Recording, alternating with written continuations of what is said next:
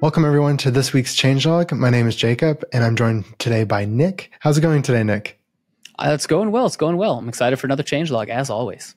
Yes. And for the first thing that we're going to talk about Agave again. So this is just kind of like a quick info about Agave.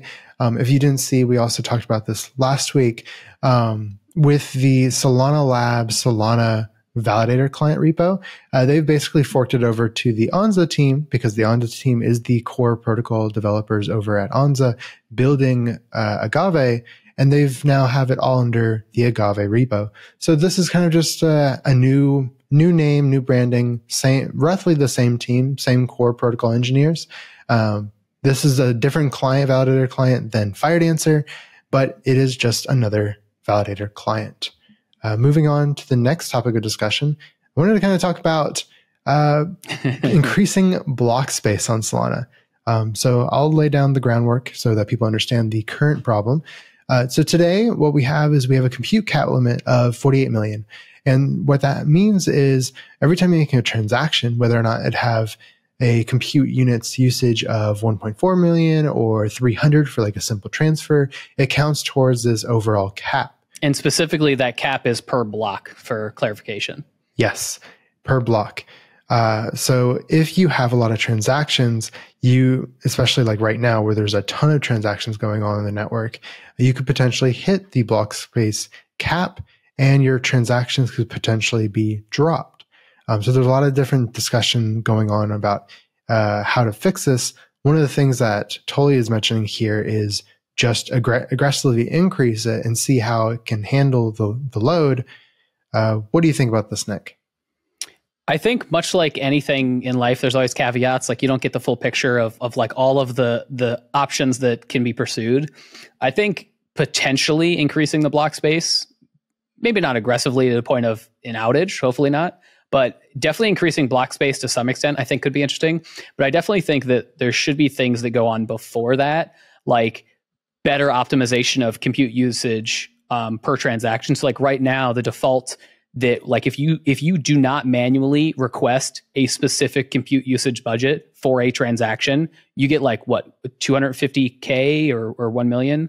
You get like some really, really high amount that most transactions don't use that by default. They have tons of wasted compute unit budget. So when all of these transactions go through and they're not using the exact or a reasonable amount for their transaction, but they're requesting a higher amount, you get all of this extra basically noise and wasted compute usage budget inside of every single block. So you just get a bunch of wasted block space.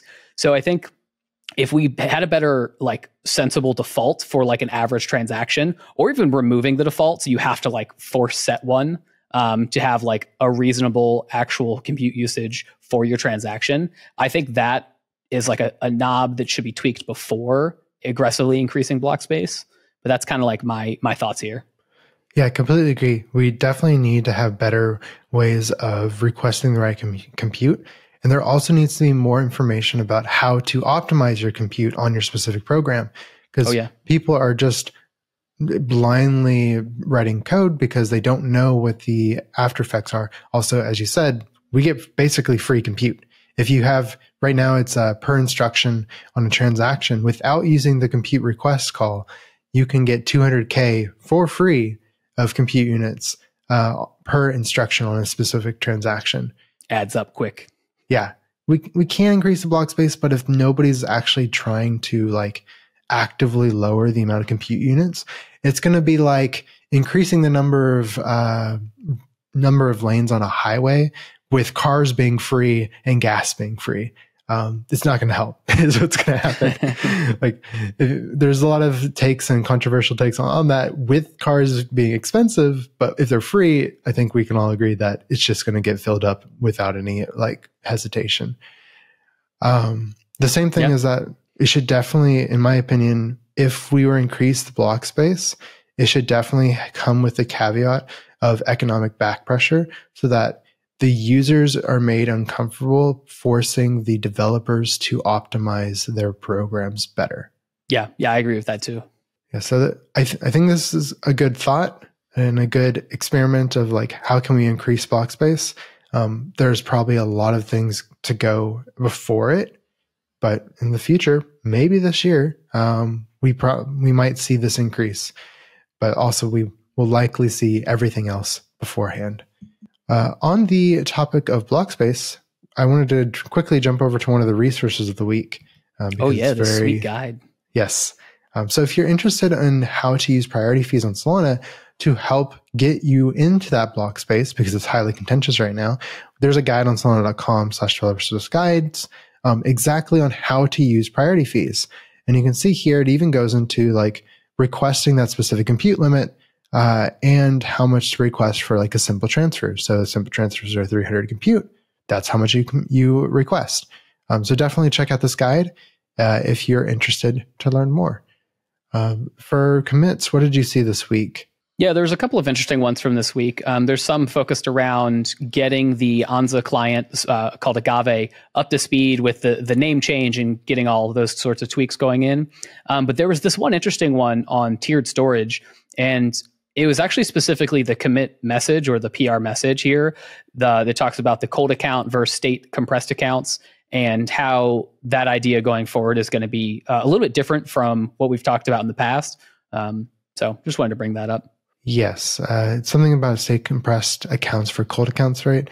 They're doing all this work around tiered storage. I still think this is a Agave client specific implementation detail. So it's separate than like, so too. Yeah, it's not required by consensus, but it's an optimization on the validator client.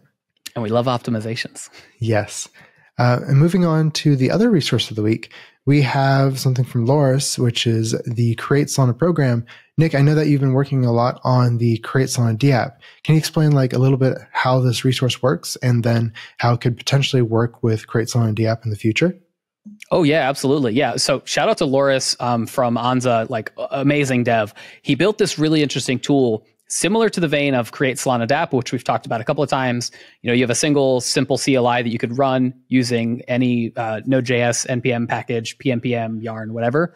You could run this CLI tool to help you generate a program or a front end. This particular one, and you can even see my comment there on the screen, this particular one from Loris is geared towards actually generating the Rust code and the interfaces and the clients for a Rust program itself. So create-solana DApp, great for generating a front end with the supported front end frameworks. But Loris's tool, create-solana-program, does the other side of generates a really composable stack for the Rust on-chain program side.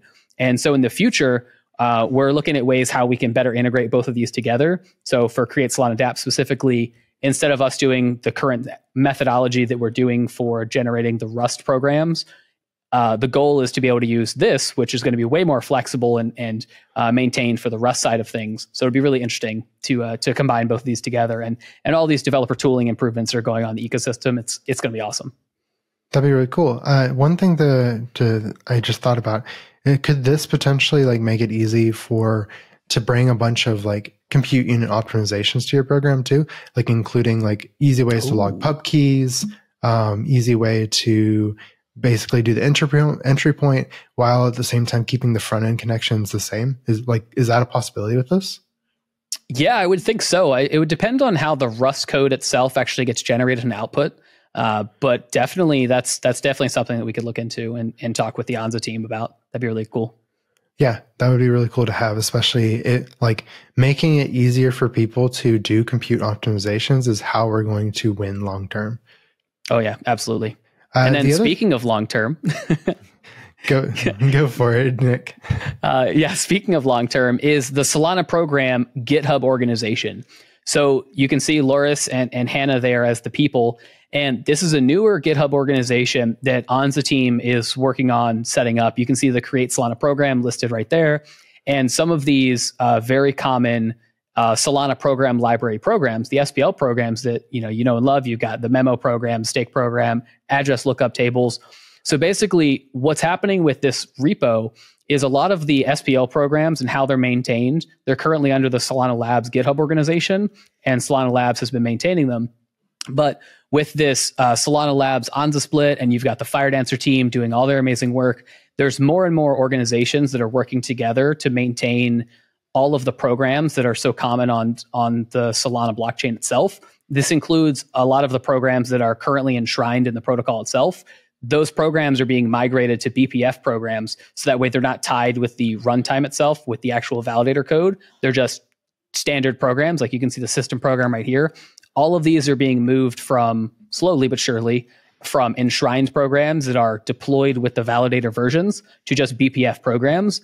And this Solana program GitHub organization is going to be the home for all of these programs. Yeah, this will be really cool, especially when they do that move to BPF. So that like FireDancer has had a lot of time spent trying to implement these native programs on Solana. If they're just all BPF in all one single location, we can definitely make it easier overall for new clients to implement these native programs. Absolutely. All right, cool. Moving on to this week's StackExchange user reputation leagues. We can see the top people here were John and Whiteseal and Breeze Wang for this week. So if you don't know about StackExchange, we've said this many times in the changelog. It's a place where you can help out new developers learning how to build on Solana, but not only just new developers on their single question, but all future developers looking at that question or Googling that question. It's so that you don't have to have people going into Discord and accelerating the development lifecycle of all developers in the future. So definitely, if you're interested in helping out, please do. And the simplest way you can help out is just upvote good questions and answers. Like you don't even have to answer questions, just upvote good questions and answers. And it helps us out a lot moving forward the space on StackExchange. Yeah, if you're like most devs, when you go to Google things on Google, trying to find some issue, some error you run into, find the solution, a lot of times you'll end up at StackExchange. Just upvote the questions and the answers that you actually got good value from and did help you. And that helps the whole StackExchange ecosystem be even better. Yes. So that's about it that we have for today on the changelog. Thank you for joining us, and we'll see you next week. Bye-bye.